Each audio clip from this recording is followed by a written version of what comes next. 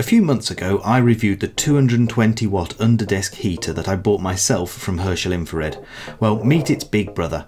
Herschel Infrared have very kindly sent me the 500 watt version of their portable heater to review, and I've been putting it through its paces, so let's go over what I thought of it.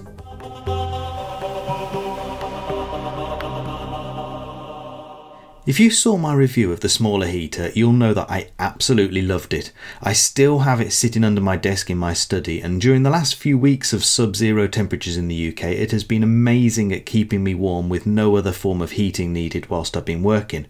It's compatible with Toya Smart Life, so it connects to Home Assistant quite easily, and all I've been doing is tapping an IKEA smart button every hour, which kicks off an automation to keep it running on a timer. Now, the 500 watt panel is very similar. It's got all the same smart connectivity options, it's the same thickness, so basically it's not very thick at all, but it is taller and wider and has more than twice the power output.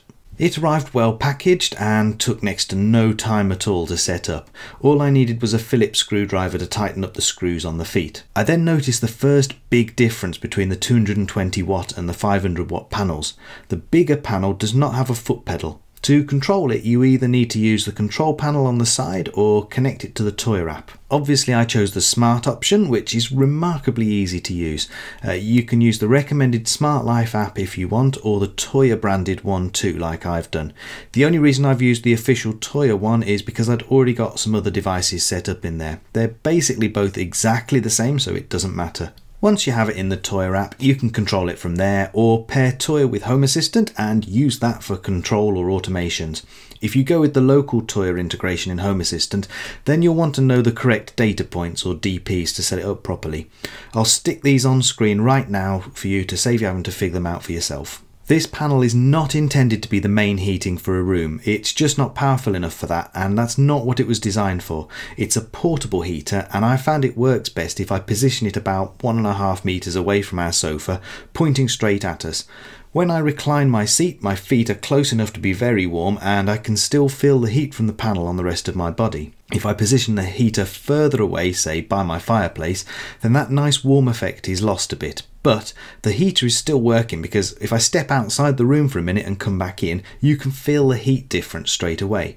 But I'm going to take you now to the coldest room in my house during winter, and that's my conservatory. So I thought I'd try and be a bit more scientific about how I demonstrate the effectiveness of this panel, because it's all very well me standing in front of it and going, oh, it's really nice and warm here, it's not quite as warm here.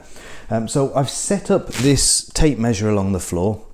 I've got this infrared thermometer here, and I'm going to take some temperature readings at different distances just to show you what it's like as you get further away from the panel. So you can see at the moment, if I take it, I've let it get up to full temperature and it says 73 degrees. It takes about 5 minutes to get there. So if I just first of all take a reading at 0.5 meter away, that's 72 degrees. I can still feel how warm that is. It's not a problem at all. That's really good.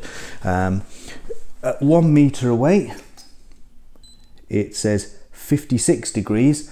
I can still feel the heat coming from it, and it's still really quite comfortable at this distance. I'm going to jump back now to 2 meters. So just stick my arm in shot and take the reading. That says 36 degrees. So you can see 36 degrees on there. And that's still quite warm. I'm quite happy with that, but it's obviously much nicer when you're within this sort of first meter, meter and a half sort of area. Turns out that this panel is pretty good at keeping you warm in a conservatory. I didn't expect that. It's really cold in here, about 2 degrees at the moment, but the projected heat from this panel means that I am very warm. Even if I wave my arms around, I can feel that the air is cold, but I'm really comfortable. Normally I would stick that 2 kilowatt heater on in the corner. It would take about half an hour to warm up before I could actually use the room, waiting for all the air to warm up. But this is using 1/4 of the power. It takes, what, 5 to 10 minutes to heat up, and I'm sitting here right in front of it, very comfortable. Obviously, it's only heating me, so you've got to be a little bit selfish in that respect. But if it is just one person watching TV in a room like this on their own, then, you know, it's perfect. I have to balance this review out a bit and talk about a few minor issues I have with the panel though. Just like the 220 watt panel, this 500 watt panel shares the same issues. It beeps every time you change a setting with no option to disable that beep, and it never remembers the previous state after a power failure.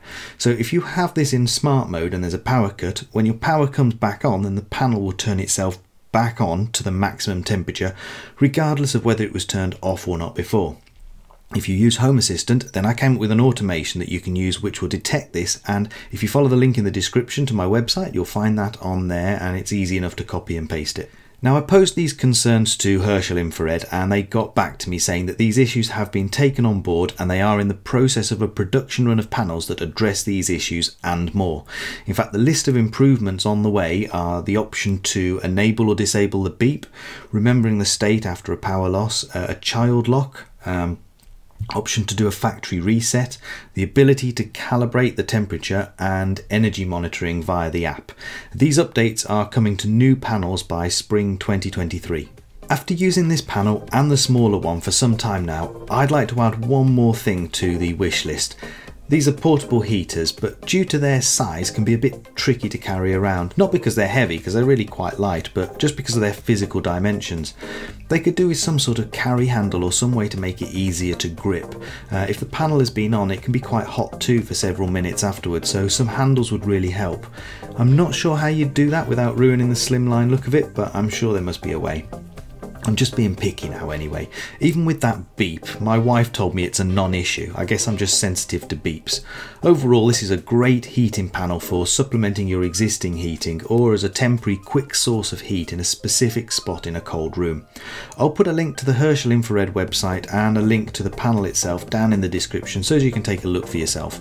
If you found this video useful, then please give it a like and subscribe to my channel to see more videos like this. Thank you for watching. Goodbye.